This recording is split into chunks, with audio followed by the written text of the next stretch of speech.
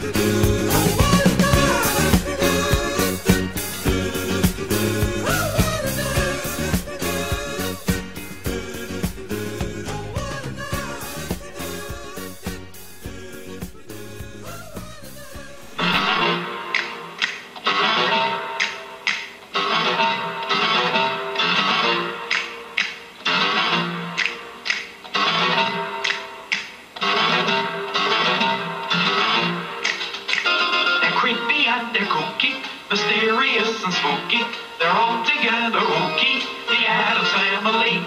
Their house is a museum, when people come to see them, they really are a spree 'em, the Addams Family.